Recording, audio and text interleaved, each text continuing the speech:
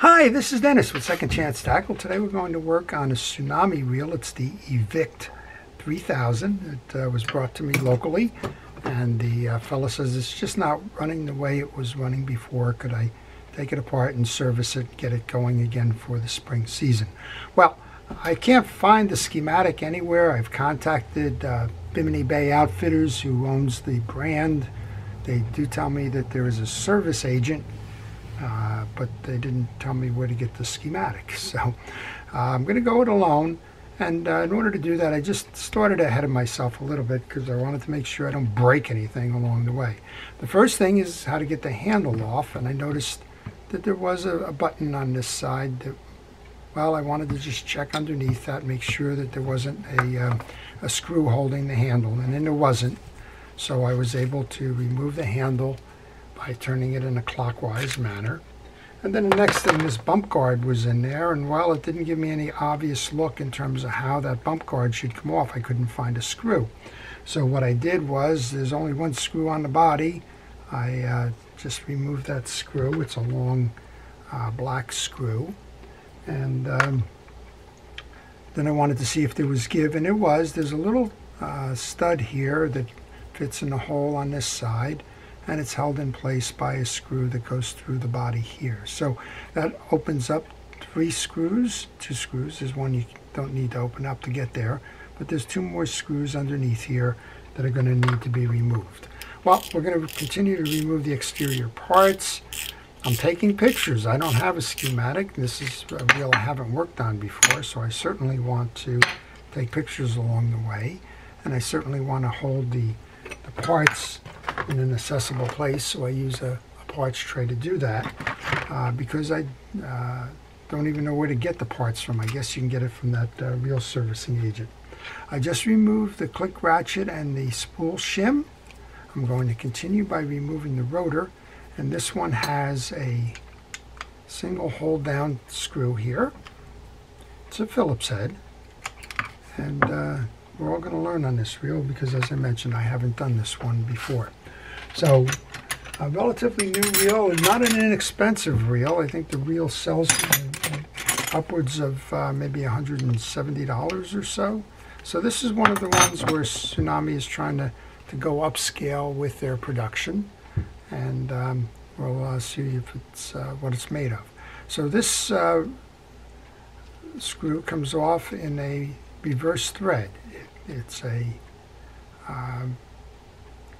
clockwise reverse thread removal, and then we should be able to remove the rotor now. We are, and there's a little bushing that came out that belongs inside the shaft of that pinion gear. It's just an air rotor kind of a thing. It leaves it open. It's good. It can throw the water out and away from the reel. Always kind of a good idea. Then we have a shield and an anti-reverse and the like. So let's go underneath to the case now. We know that there's 3 screws here. We probably have to take the case, this off. I'm thinking that there's one more screw going to be hiding underneath there. But we can get started with this. So this is a 3000 size reel. This is appropriate for inshore ocean and deep lakes, piers, freshwater fishing on the higher end, bass fishing maybe. That's what the fellow told me he was going to go for. He's going to take it out and do some more fishing. He said there's nothing wrong with the reel. It just isn't behaving as smoothly as it once did, and wouldn't mind if I could help him by servicing the reel before his next trip. All right, we're going to take this one off now. And there's one more screw, but I'm thinking this metal shield here has to be removed as well. Always interesting what you're going to find in these reels. It says it's a stainless gear inside. It's got an S drive. I'm not quite sure what that S drive means. And I'm noticing that all these screws are different. I've kind of warned about that before, but we have a small screw with a rough thread below. We have a small screw with a fine thread for this hole. We have the screw up here, which belongs on the left side, and then we have that screw, which I believe is a matching screw Yeah, the two are the same for the top two, and that screw is going to be the one that's going to hold that little bump guard in place. I'm going to take those and put those into my parts tray. I've got it filmed so I know where they go if I get a question mark, and I'm thinking I got to take this off now. There's probably something else hiding in here.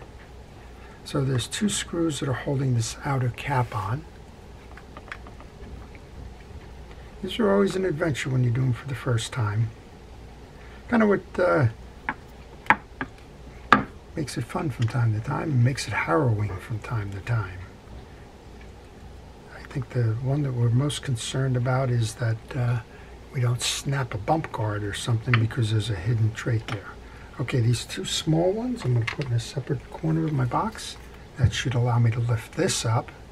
That's the guard.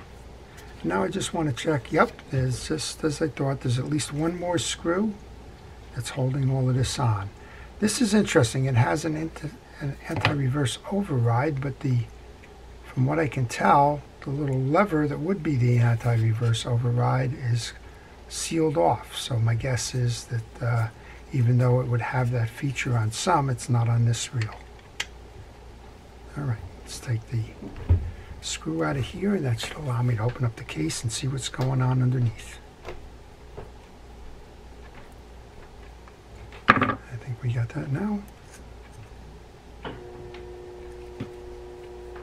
So Bimini Bay Outfitters is the one that owns Tsunami. And I believe that screw is going to be the same as the other. Yeah, so there's three screws that are the same. This one, and this one. So when you go to reinstall these, it doesn't really matter. We should be able to get this case off now. In the meantime, we've just jumped the spring here. That spring is going to go around the corner of this and on the post there. It's a good thing that it just kind of fell off, because it would probably be a heck of a thing to try and figure out where it went later. All right, let's see if we can get this off now. We can. The bearing just came out of the side plate. The bearing shield came out of the side plate, and they belong on the main gear. I'm just going to put that one shield back on the main gear. I'm going to put the other bearing in here. These are sealed bearings. You don't need to do anything with those. I'm going to walk this down now. There should be a screw. And I'm not sure if the main gear is going to come out by itself.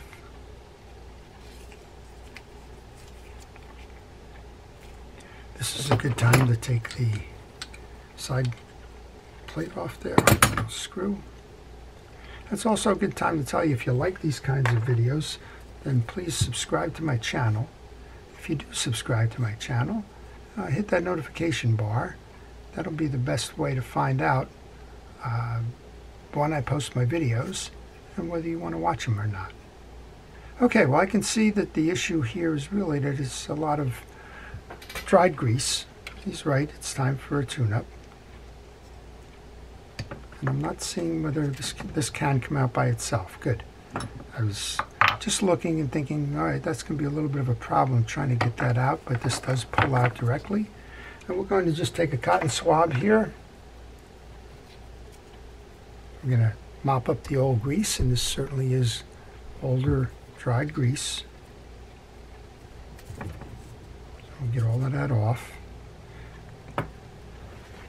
There's some grease in the channel there, so I'm going to just take a hard brush. You can use a toothbrush, or in this case, I think this brush came from Home Depot. It's just a multi-use hard brush. Sometimes you'll find them in wire. I don't like the wire for cleaning out the grease. And you'll notice as I pull it out, I do make sure that it lands on the paper towel, so when I go back to the next section, I have a clean brush to go and do that. All right, all of that cleaned up nicely. Check the back teeth, make sure that all of the gears or the teeth of the gear are there. Same thing here. Make sure they're uniform. Make sure that they're not chipped or cracked, that they have a consistent pattern. And also check it this way with the ridges. Make sure that there's no high or low ridges in those on that main gear. I'm going to set that aside for a moment. Then I can take out the axle shaft. To do that, I'm going to remove the screw that's holding that in place.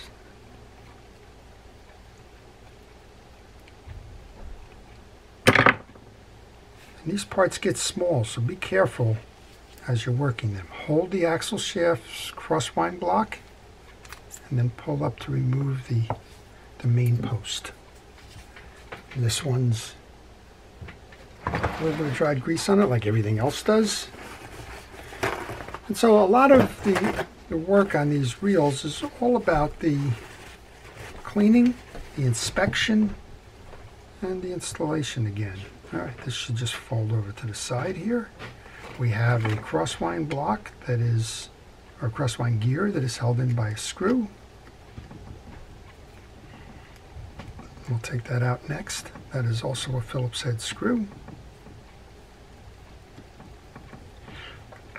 So if you have a question on this reel or any reel in particular, maybe you want to know a little bit more about the company or the history or any of those kinds of things, leave it in the comments section. It doesn't have to be about this reel. Maybe you're working on a reel and you're stuck. Maybe you just can't figure it out as to why there's an issue that you're having. Well, in that case, just leave it in the comments section, and I will be happy to answer the question if I know the answer. And if I don't know the answer, I'll try and point you to where you can get the answer. And if anybody knows the answer to where you can get the schematics for this reel, well, send that in too. I'd be happy to try and understand a little bit more about it. All right, I'm just going to clean this up. I'm not disrupting this crosswind block, but I'm sure it just lifts right out here, but I'm just kind of leaving that to the side for a moment. We have the screw for that, the axle shaft. Now all that's left then is this top assembly, and we know we already removed that spring from this piece, so I guess we don't have to worry too much about the spring popping. It kind of removed itself. And these little screws are pretty tight in here. See what we can do. This is a good place to tell you, take the pictures. I'm doing the pictures by video, but boy, there's enough opportunities to forget all the pieces and parts in this reel, so I would encourage you to take pictures. Use your digital camera, use a cell phone, use whatever you like, but don't miss the opportunity at critical junctions to take those pictures. Well, I've switched over to a micro screwdriver because the head on these screws is particularly small, and we're just working that out now. Sometimes folks ask me what tools I'm using. These are just basic Harbor Freight kind of screwdrivers. I think I bought this set maybe for $10, maybe a little bit more, I'm not sure. And again, I'm just going to lay this on the side. Now this is getting dangerous here. I'll just forewarn you about that. If you do find yourself laying the parts here rather than in the parts tray, then by all means, please be careful with that paper towel, because, well, like the magicians who used to show you how to pull a tablecloth out and leave all the tablecloth all the china on that cloth, it doesn't always work out that way, and from time to time they break and are all over the floor, and you certainly don't want to go all over the floor with these. All right, the three of those screws. Take a note where this is. This is hard to mess this collar up because there is a tag right here, a little stud that's extra, but always pay attention to where that's coming from. Now we can lift off the hold down. In the meantime, I guess a little button came out there. That's fine. And we should be able to remove this assembly now. So there's your assembly. It has a pinion gear, a bearing, a anti-reverse that's held in the case, and another bearing and collar up top. Now again, these bearings don't need service because they're sealed. That bearing and collar will come off. This is a free-floating one. This is your instant anti-reverse override. And I'm going to leave this intact because I'm noticing that the bearings are open bearings here. So all you want to do is just make sure that it's all clean, and this one's functioning, so we're just going to leave it as it is. The old sleeping dog lies. But if you pull this collar up, the inside of this is the open anti-reverse bearing, and unless that anti-reverse bearing is not working, then you can use your judgment as to whether you want to kind of play around with it or not. So I don't know why they didn't use a sealed anti-reverse clutch, but they chose not to. All right, this is just going to get reinstalled. I've checked it, it's cleaned. We've put that grease on the bottom of this shaft. This slide bar goes inside.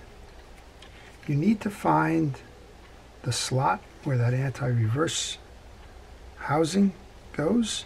You need to make sure that the plastic is in the opening, and you can give it a test again. Just kind of run it, pull it back, make sure that the anti-reverse is holding.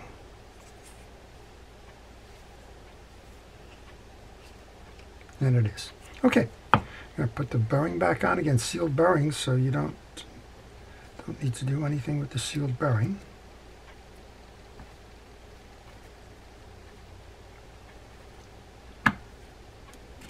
Okay, I kind of fooled myself with that. I said there was a stud there. There wasn't a stud, but I did properly align this. I'm going to start these by hand.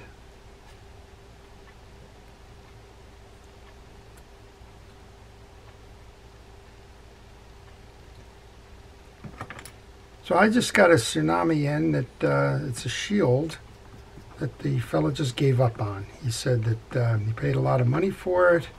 He's had it in the shop a couple of times. The reel continues to skip, and he's done.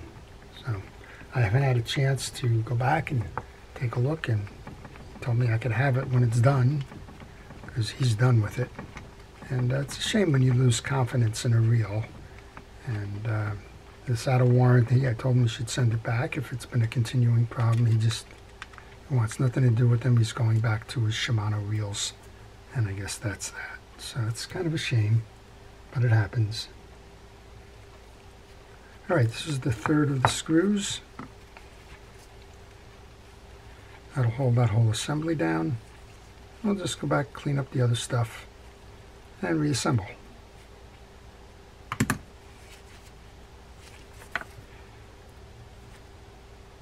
I do wear a glove on my hand.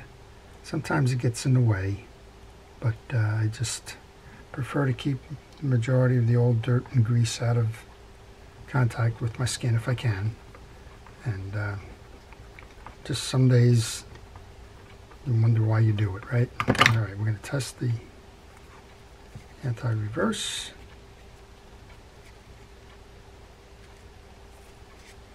And we're in pretty good condition there. Okay, that's all working. Let's go ahead and put the pieces back together then. These have been wiped clean. This one is a Teflon one, doesn't need the grease. But we'll grab it and put a little bit on the bottom. That just goes over the stud. I'm not sure what the design means on the S drive. I'm going to put a little bit of grease onto the crosswind gear.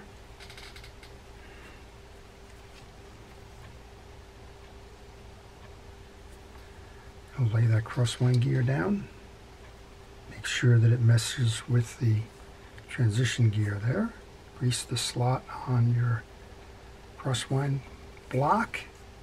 Make sure that that block seats into the two cavities here. There's a place for both. Then it just slides over the stud on that. Then we can grab our axle shaft. Relatively uncomplicated in terms of service. The axle shaft goes in. There's a little grommet, I think I mentioned that earlier, that came out in this play. That's going to go over the axle shaft and seat into the pinion gear. It seats right in there. Yep, got ahead of myself there, didn't I? Many of these crosswind gears just kind of lay on the stud. This one belongs with the screw tie down. So go ahead and take that out and put the screw tie down in place again.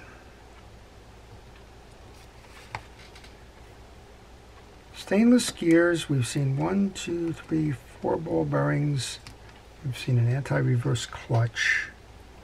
Imagine if it claims more ball bearings, they're in the handle and places like this line roller on the spool and the like. Alright, there we go. Now we're back in with that. Just put a little bit of grease on the front surface where the crosswind block is going to ride. We've already put some in the channel of the crosswind block. Go ahead and lay that in place. And like a swinging door now, just swing it over. Now we can come down with the axle shaft. And this should be the last piece on this paper towel here. And I should be able to go back to my box and get those. So you need just a few tools to make this one work. Now we can get the main gear.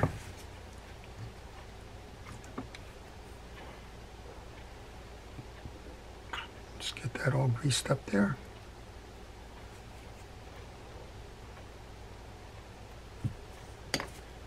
We've already greased the pinion gear. The main gear can just get set. Now, this is going to touch 2 gears now. It's going to touch that small gear and it's going to touch the crosswind gear, so you need to work it. And then you want to make sure everything goes before you get very far down the path here. So turn the reel, make sure that it's operating properly. And it is. So we can close this case up then. To close the case up, we're going to take the case. Again, it's got a sealed bearing, so there's nothing really going on there. And this one should just snap in place, which it did. They said that there were 3 identical screws. It could go in either hole. So I'm just going to set them in before I go too much further here.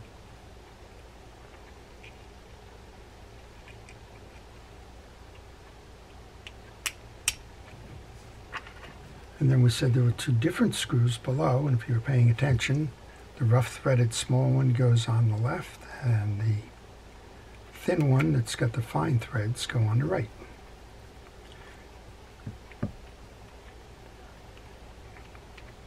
Well, I'm running short on my recording time here, so I'm going to just stop this for a moment, and we'll be right back. Okay, well, let's keep going then. We have that anti-reverse spring. This is interesting. It's a push spring rather than a pull spring. I kind of like that. We have one that's going to hook over the terminal. The other one's got an open end to it. I don't know if it's easy to see or not. An open end, no hook, but it's got a corresponding little insert here, which I'm kind of sure is where that's going to go. Remember, it jumped off of here. So it should load like that. Got to be careful here. I don't want to shoot this spring far. Don't want to shoot it at all. So there you go. It's actually pushing that assembly out. And then as you're turning, we'll do this again easily. Turning should be fine. And as soon as you go to back pedal, it's holding that assembly in place. Cool. All right, just learned something there. That's an unusual design. All right, just again, if you've lost your spring, it actually sits over the extended arm of this, trying to do this, over the extended arm of the carrier, and the hook side belongs there. Now we can take that post piece,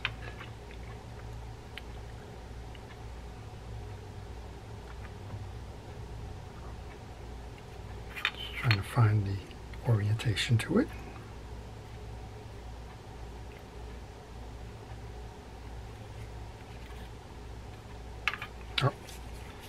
That's why that's not happening. I'm trying to put the orientation down and I have the screw extended. So we'll do this again.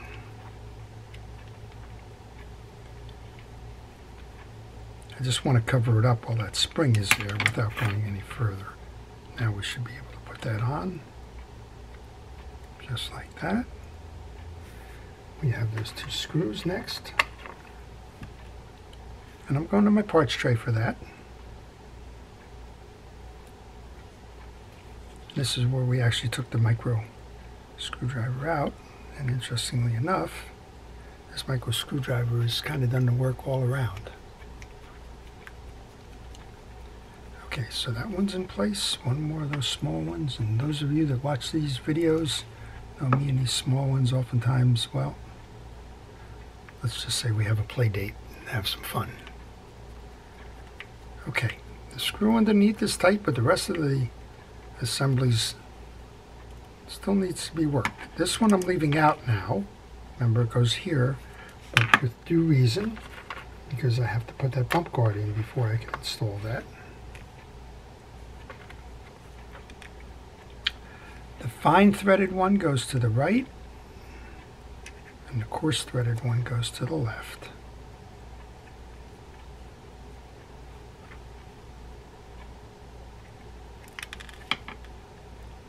And what we're saying about the small screws, right? There you go.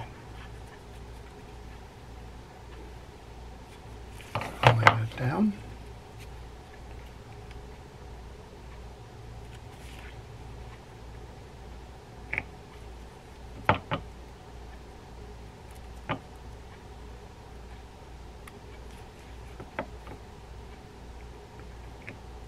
All right, well, so what's the recap? We've kind of walked our way through the reel. We did notice it's nice quality. Again, this one's selling for about $170, so you would expect to find quality like that. The gearing is stainless. That's a plus. I found that you kind of have to use your intuition a little bit on this. I suspect that if these become very popular, that I will get a few reel-in-a-bag ones, because there are times where it's just not obvious. But short of that, it seems to be a nicely made reel. We'll see if it stands up, or if it's going to be one of these where the owner just kind of doesn't find that it's doing what it should be doing there. I'm just kind of looking to make sure I have this angled properly. There we go, it's snapped in. There's a stud here that holds there, and I'm noticing that I'm clear where the screw goes in on this side, so that can go back on now. There's always, I guess, aesthetic values in these things, and a lot of folks do, well, they design these things to hide the screws or whatever it is. At the end of the day, it really hasn't changed much in that time. All right, I was just checking to see if we have a manual or a mechanical bail. We have a mechanical. There's a little trip lever that works there. I'm going to just put some oil onto the seams where the trip lever is. You do not need to take the bails off and mess with the spring assemblies or anything unless it's broken. Okay, now we can put our rotor back on. The reel does appear to be a sealed reel, or at least a good amount of it does. We have our rotor nut now with a little seal on top of that. Remember, it came off in a clockwise manner, reverse thread, so it's going back on in a counterclockwise manner, which is not the normal way to come back on. Now we should have a screw tie down that goes here.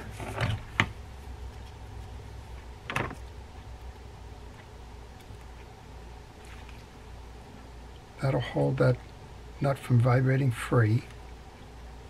And I know I use the term vibrating, but a lot of these reels go out on boats, and the engine noise and the vibration on the deck can shake parts free. Give it a spin. It's doing nicely.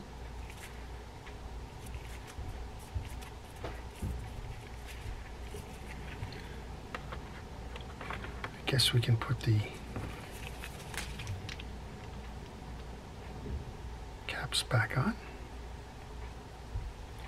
Silly me, I'm going to have to go back to my start of this. I don't remember what side drive the handle was on. We'll get that corrected. That's another reason why. Of course, if you're working on your own reel, it's pretty much easy enough. But when you're working on others, you should note what side the handle came off.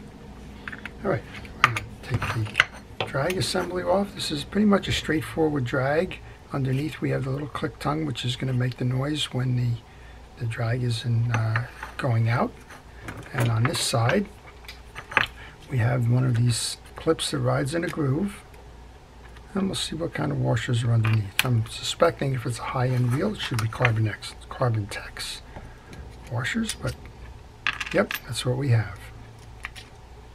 We have a series of Carbon-Tex washers. We have a clean channel there, so that's not a problem. This looks like a straight 6-set, 3 metals, 3 fabrics or Carbon-Tex. I'm just going to make sure that we get the grease out of the channel. And then in a traditional 6-set, these are Carbon-Tex. You don't need to do anything with Carbon-Tex. It's optional whether you want to put a light coat of grease on there, but you don't have to. So the round one, called a keyed washer because it's got a rectangular center, goes first. Second one is a eared washer. It has 2 points on it. They fit in the slots in the spool. Last one, the Carbon-Tex, and then again a keyed washer. So the keyed washers hold to the shaft. The eared washer holds to the spool. And when you tighten them down and compress them, you're basically locking the shaft to the spool. And that's how the drags work. All right, we've got the spring clip back in. I'm going to go ahead and put that piece on. It's silly me, it says carbon drags. Well, it makes sense, doesn't it? Tighten this down. For now, we're going to put the handle on the left side drive. If it needs to change over, we will change it over. And that's it. That's your Tsunami Evict 3000. Pretty nice, pretty smooth reel. And this one's ready to go fishing again. So I hope you've enjoyed that. If you did, please like it. Again, if you want to see more of these, please subscribe. And if you do subscribe, please hit that notification button, as that will enable you to see when I am posting my videos. To everybody who's a first responder, essential personnel, thank you for all it is that you do. To all, please stay safe, stay well, and stay watching. This is Dennis with Second Chance Tackle. Have a great day.